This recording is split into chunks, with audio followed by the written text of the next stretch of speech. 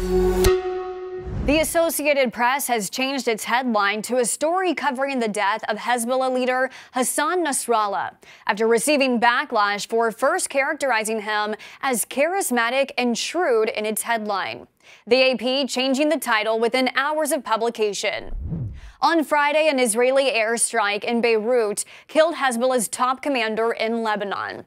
Nasrallah is someone who led the terrorist organization's forces in the region for 3 decades, beloved by those in Lebanon who supported his anti-Israel war efforts. But the leader of the terror group was also responsible for killing hundreds of Americans over his decades-long reign, pointed out in a White House statement that praised the killing of Nasrallah as justice for his many victims.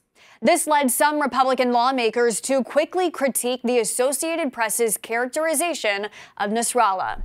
Florida Congressman Mike Waltz sharing a screenshot of the original headline with the caption, "Not a parody from the AP. Nasrallah was a ruthless, murderous terrorist." New York Congressman Anthony Despacito sharing the original headline with the caption, "Nasrallah is not a charismatic leader. He is a bloodthirsty anti-Semitic terrorist. Hope this helps." Following Nasrallah's death, there have been mourning ceremonies held in Lebanon and Iran.